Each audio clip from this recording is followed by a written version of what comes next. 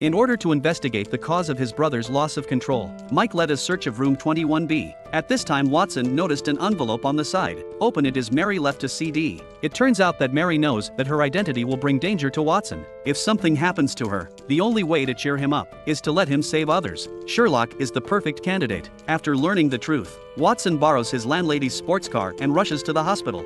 But what he didn't know was that Culverton had already entered Sherlock's hospital room through a secret door. Culverton reveals his reason for killing. He simply enjoys the thrill of killing. Just as Sherlock is dying, Watson broke in and saved him. The truth comes out.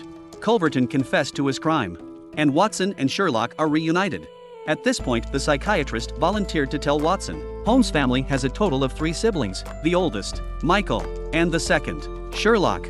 And they have a sister. This is the end of today's story. If you like suspense and deduction, please like and pay attention. We will not see you again.